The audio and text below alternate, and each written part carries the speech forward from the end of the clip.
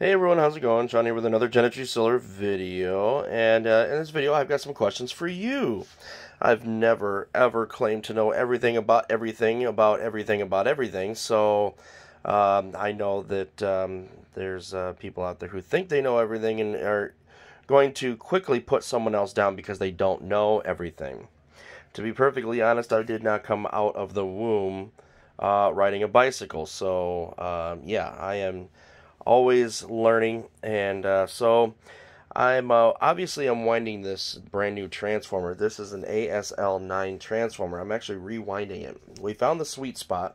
We were looking for 30 volts on the primary, which would give us 240 volts on the secondary. So that's what we accomplished here. On this ASL9 transformer, what's odd is that here's the marking on the transformer, ASL9 115, 230 with 36. So I had to take 2 full turns out of this transformer in order to get our 30 and 240. So I bumped up the secondary and I lowered the primary, and that will give us the 30, 240 that we're looking for. The 240, 120. Believe it or not, this is actually a perfectly balanced transformer. I'm actually very surprised and very thankful and I'm very impressed that PowerJack is doing an exceptional job now of actually balancing their L1, L2, because it used to be that it could be off as far as 8 to 10 volts. Well, they've got that nailed down. So anyway, I'm adding chokes to the transformer. You can see how I've got all this bundle of wire, which is going into that inverter there. So I'm going to have to do some cable management here so that I don't run into a safety hazard. But that aside, you can see that I've already added one choke here. This would be the negative side of the transformer, I guess you could call it. So this would be your AC negative, and then this bundle that's over here is the, of course, AC positive.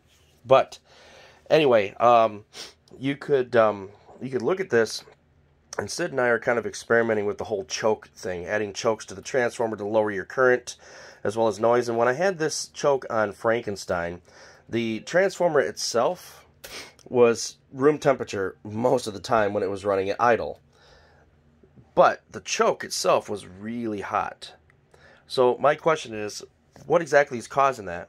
Number two, you can see that I have just half of the windings on the negative side of this transformer. Just half of them are through this choke. Now, this other bundle of wire is going to get its own choke as well. But I can only fit 2 turns in here. And Sid was doing some experimenting with his own, and he tried 3 turns, and it didn't improve anything at all with the transformer. So it seems like 2 turns seems to be the peak, and my question is, why is that? Another question I have is, are there any other chokes out there that can actually improve this even further, to the point where you could lower your standby and your standby losses with a better choke, maybe, possibly? I've seen these big blocky square chokes that you wrap around sideways and they go in like so. This is a PowerJack provided choke, obviously this is what they use.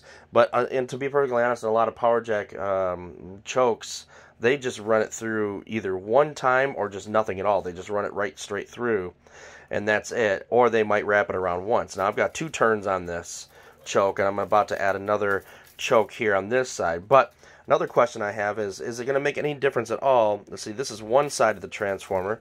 Is it going to make any difference at all if I do the same thing for the other side? From my testing, and you can actually see, I actually have a total of 4 chokes in this AS9 transformer. I've got half the windings on 2 chokes here on the negative side, and then I have another 2 chokes. You can't see the, maybe you can see the other one down there. I've got another 2 chokes on the positive side running down through here. So my question is, does that really make any significant difference at all?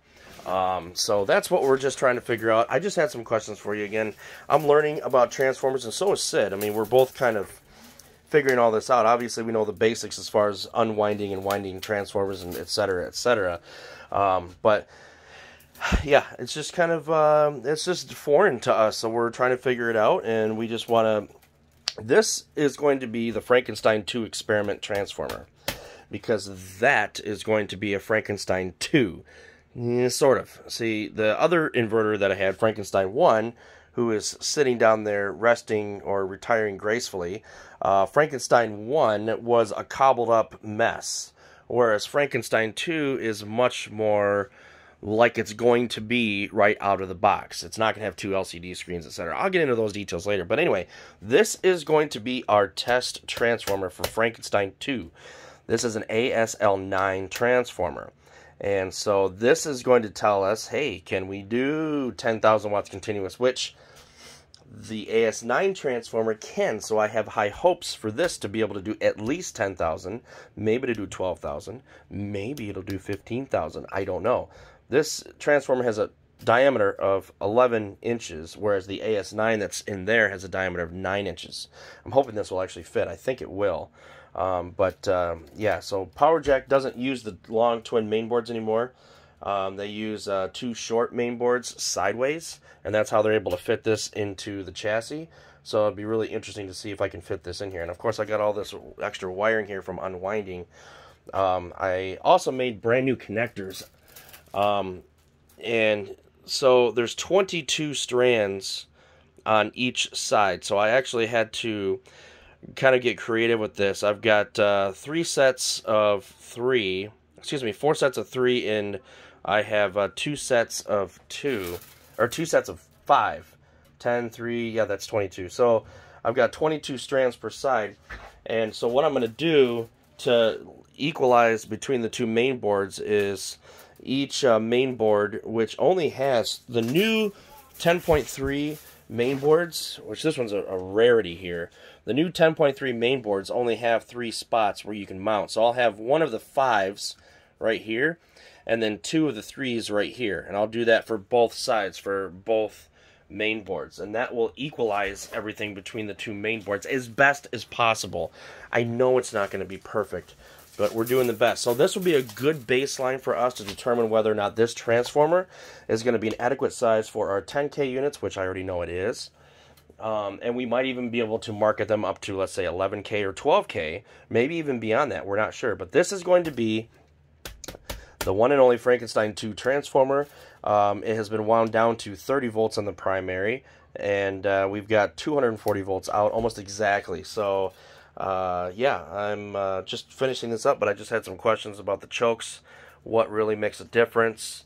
How do you get that no-load current down even further? 2 turns seems to be the best that we can do, especially considering that you can't fit a 3rd turn in there anyways, even if you wanted to. So does it make a difference? If we added 2 more chokes on this side, would that make any difference at all? Just let me know.